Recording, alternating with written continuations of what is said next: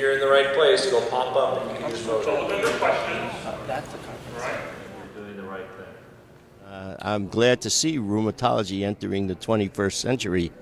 I think this is a very good way for all of us to move forward. How do you feel about the tech portion of this?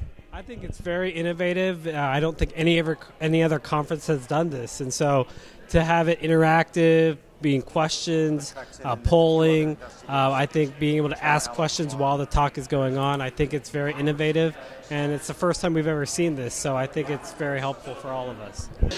Methotrexate was generic. And Kathy can help you, or out of 36.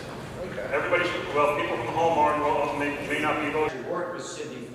What do you think about our speakers and the questions that they are able to field from even audiences from home? Well, you've got good speakers, and that's what I'm looking for, the meat of this thing. And this is one of the reasons I was encouraged to come. Any words of wisdom for patients who have a history of melanoma, and what are the therapeutic options? I struggle with that a lot. 50,000 patients starting on TNF inhibitors looking at the incidence of invasive melanoma. It is not increased, not even close to being, not even a trend. But yet we're worried about melanoma. And again, malignant melanoma, I had a melanoma site too. I got a big divot out of my back. My father died from malignant melanoma. I would take a TNF inhibitor if I needed it.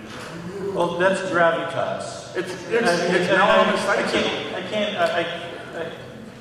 Having seen about 50 melanoma patients in the past year, right? It is a capricious disease that is hard to reassure anybody about because it can be resected quite successfully, and 16 years later it's back. People worry about it. The clinical application of JAK inhibition, Dr. O'Shea. This is where the audience drives the content of the lecture. What do you think about this?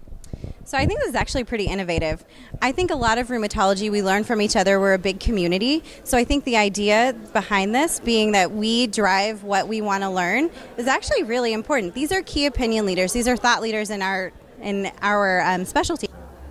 Well, no. Jack is smart, he's talented, and he's a scientist. So he put all three things together. And, not many people could do that. A lot of people are smart, a lot of people are creative, and a lot of people are aggressive. But very few people have the trinity that makes things like this happen.